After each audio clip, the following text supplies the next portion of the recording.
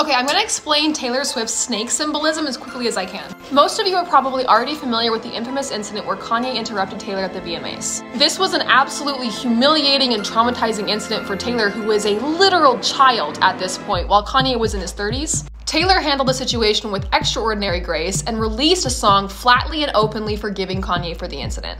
But Kanye decided that he really liked harassing Taylor and he didn't want to let it go. 7 years later, Kanye releases a song called Famous where he says, "I feel like me and Taylor might still have sex, why I made that bitch famous." Before he released the song, he called Taylor and ran the lyric, "I feel like me and Taylor might still have sex," ran it past her. He did not run past her, "I made that bitch famous." And what he also didn't run past her is the music video in which Kanye created revenge porn without Taylor's consent, showing her naked body in bed with him. And obviously, as you can imagine, Taylor was upset. I'll do a part 2.